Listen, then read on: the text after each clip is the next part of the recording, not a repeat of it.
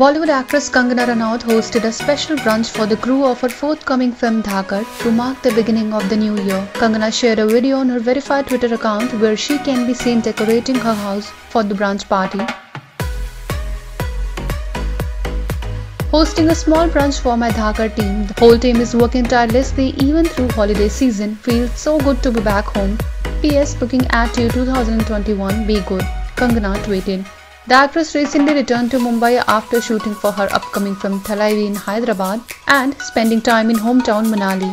Meanwhile, Kangana has started preparing for Dhaakad in full swing. She recently tweeted pictures where makeup artist can be seen taking measurements of her face for creating prosthetics. Kangana is a spy in the Rajneesh Ghai directorial.